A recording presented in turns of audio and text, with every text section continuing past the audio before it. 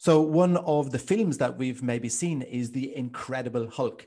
And what The Incredible Hulk tells everybody is, don't make me angry. You wouldn't like me when I'm angry. What do we think about that?